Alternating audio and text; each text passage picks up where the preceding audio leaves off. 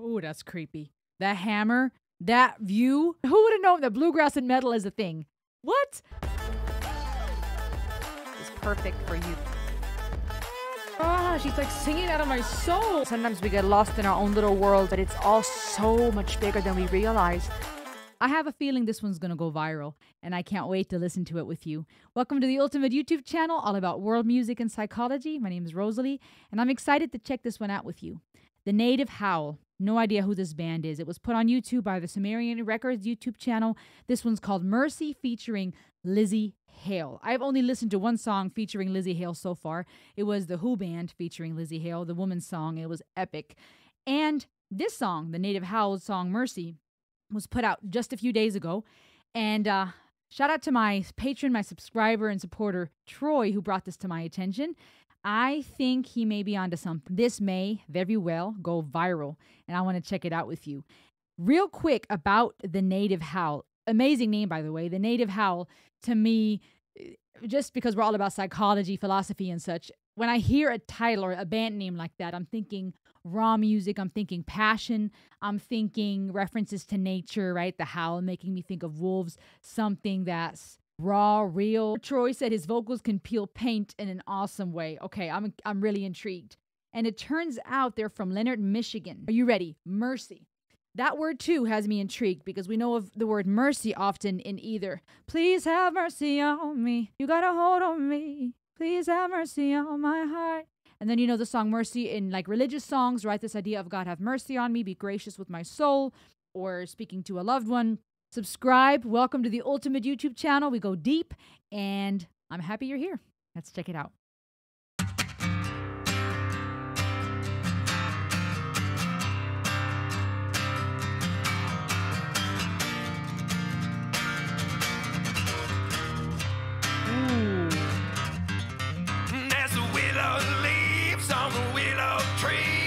Shaking as they do.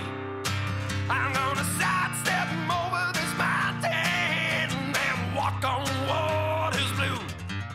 Because the Cretans lie and the police spy, waiting for a miracle to come their way.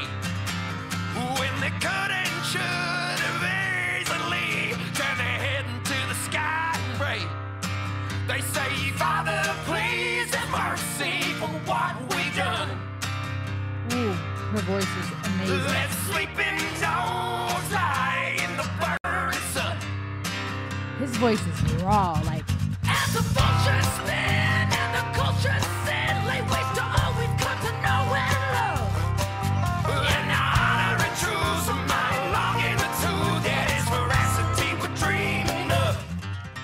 So the broken smiles and the token milestones come to make us all just what we are. Ooh, that run.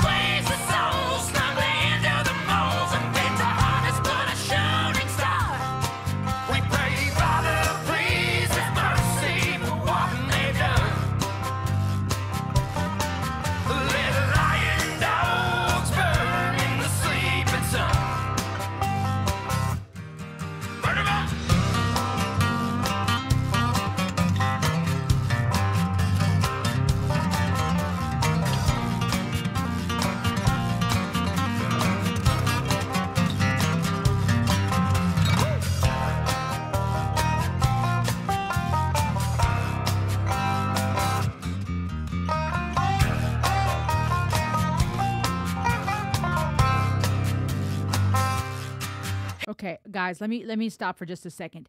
There is so much passion here. I mean, their facial expressions are so fitting to the intensity they're bringing, right? All these grimaces and facial expressions that bring a level of intensity. The whole feeling is obviously very bluegrassy, country. You got the barn, you got the rain in the background. Beautiful cinematography of the music video.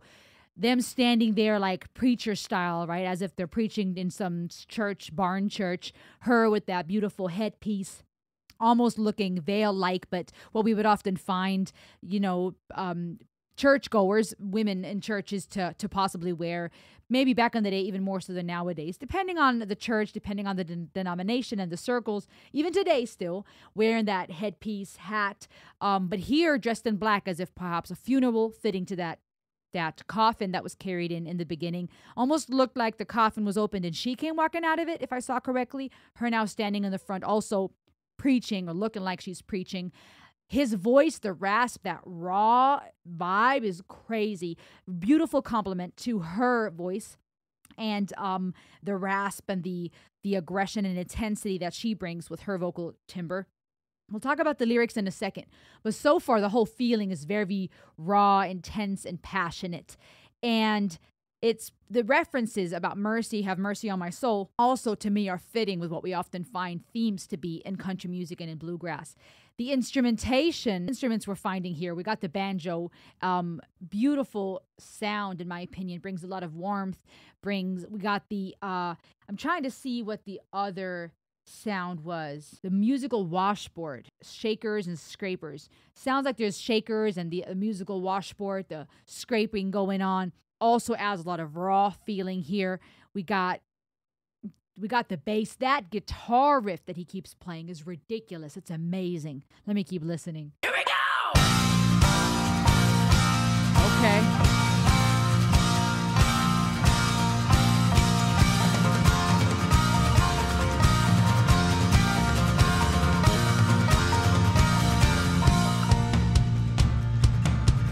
Okay.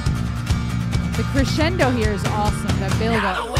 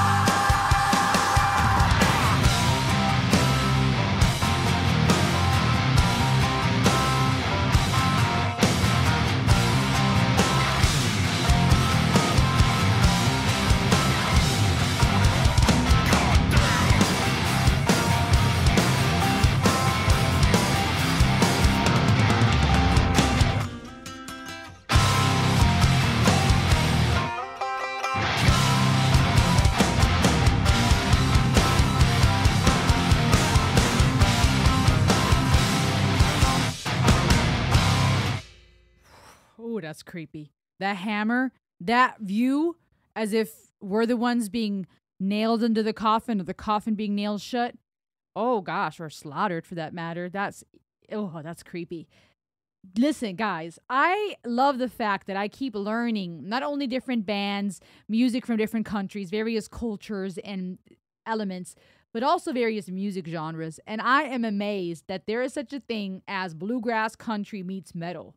I didn't expect this. I thought this was going to be your bluegrass country vibe, and it started very much so that way, right? We got the banjo, we got that washboard, we got the scrubbing, we got the shakers, we got bass, we got some drums, but the buildup of the song made it for quite the epic ride. A lot of crescendo, a lot of buildup to the level of complete intensity. And there was a lot going on from the timbre of their voice, that growl, the rasp, a beautiful complementation here, to the lyrics being quite interesting, to then taking off, going full on metal, screams, growls, the head banging, the coffin vibe, them standing in the dark looking at each other. We know something bad happened. Even the lyrics switching from God have mercy on us to God have mercy on you. Really creepy and terrifying. And the willow leaves, as the willow leaves on the willow trees, keep it shaking as they do. Cool rhyme here, cool literary art. I'm going to sidestep him over this mountain and walk on waters blue. Sidestepping that reference to dancing, line dancing we find in country music and in bluegrass. Over this mountain, walk on waters blue. Beautiful words here, beautiful literary art, all very fitting thematically to bluegrass country music, because the Cretans lie and the police spy, waiting for a miracle to come their way, when they could and should have easily turned their head onto the sky and pray. Hold on. What are the Cretans? Are those the Cretan? I said it right. A stupid person. person whose mental and physical development has been impaired by a deficiency. Okay. German is my first language. So when you find me either mispronouncing something or still learning and looking up words, that's why. I grew up bilingual, but I'm born and raised in Germany, so that's my first language. All my education up until college was in German. And I'm still learning as I go. Cretans and the police, the Cretans lie and the police spy, waiting for a miracle to come their way, when they could and should have easily turned their head unto the sky and pray. And those references of turning to the sky and praying fitting to the chorus singing about, Father, please have mercy for what we've done. Father, as in referring to God, praying for mercy, which we often find being done in church and in religious circles. Them in that barn, in that gloomy, grainy barn, looking like they're preaching in the video. Let sleeping dogs lie in the burning sun. And letting a sleeping dog lie in the burning sun, also fitting to bluegrass and country when we think of themes and imagery and what we find often the topics to be in country songs, in my opinion. Of course, there's a variety of themes. But also the idiom of saying, let a sleeping dog lie, this reference of let it be, right? Like just don't wake the sleeping dog. Maybe this idea of stop messing with things, right? Let it be. In the burning sun, as the vultures spin and the cultures sin, lay waste to all we've come to know and love. Also interesting, right? When something is dying, vultures start circling. That rhyme between spin and sin, also a reference fitting to that whole theme of church and God having mercy. Now, honor and truth's a mile long in the tooth. It's veracity we're dreaming of. So the broken smiles, interesting that a reference to a tooth and the broken smile, token milestones come to make us all just what we are. So we squeeze the souls snugly into the molds, unfit to harness but a shooting star. Dang! Oh my gosh. Squeezing souls into snuggly molds, to me, maybe burying people in coffins, also fitting to the music video. Unfit to harness but a shooting star. And shooting stars are dying stars, so that reference to death and coffins is fitting also. We pray, Father, please have mercy for what they've done. That lying dogs burn in the sleeping sun. Burn him up. Here we go. And then they say, now the willow leaves once as thick as thieves. Wah! Earlier in the beginning it said, the willow leaves, but the lyrics don't say leaves. The willow leaves on the willow trees, okay? The willow is often looked at also as that mourning tree, right? It looks like tears coming down. It looks like a tree that's mourning and grieving, fitting to, again, the idea of death or killing someone. The willow leaves, once as thick as thieves, wilt away with all our hopes and dreams. And this, too, is really poetic and can be taken various ways. Personally, I'm thinking here of this concept of life and death and how things that used to be thick as thieves, leaves being luscious and green, withering away, things dying, just like our hopes and dreams.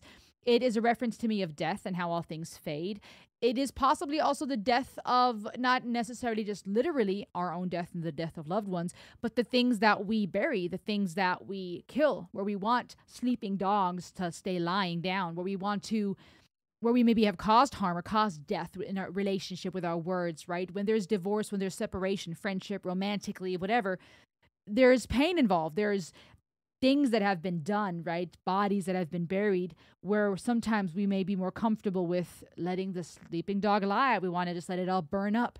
We need mercy because of what we've done, the sins we've committed, because things are fading away, our hopes and dreams, what we thought life was going to be like, or what we thought our marriage was going to look like, or relationships, or the dreams and aspirations we had as young people, the things that were thick as thieves, right? People in their youth, we have all these dreams and visions, and the tree is luscious, the tree of a life in our own life, the ideas and goals we have. And then we become adults and life is quite hard and we realize, dang, it's all different than I expected. And we start making mistakes and we try to either cover them up or bury things.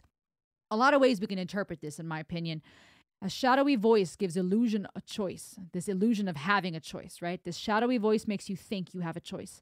All the silence, the endurance screams. And now things are getting darker and more creepy, but also fitting to what's happening in the music video and the crescendo and the rasp and the intensity that they're bringing in here vocally. We're going from a lot of rasp and a lot of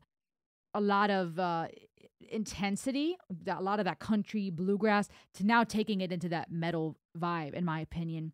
So we face the dawn with a pistol drawn, repugnance burning in our soul, repugnance being intense disgust, and the fury at hand storms from jury to stand. Earlier, referring to police. Now, speaking of jury, storms from jury to stand.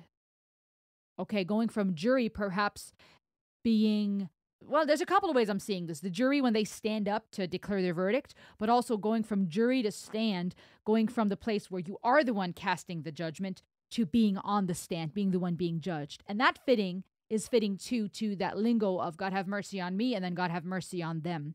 As we draw near to the final toll, again, perhaps death, our death, we sing, Father, we won't have mercy for what you've done. Oh, dang. Father will never forgive you for what you've done. Father, I'll never forgive you for what you've done. God dang. Okay, and now it's changing again. Not only God have mercy on us or on them, now we're saying, Father, we won't have mercy for what you've done.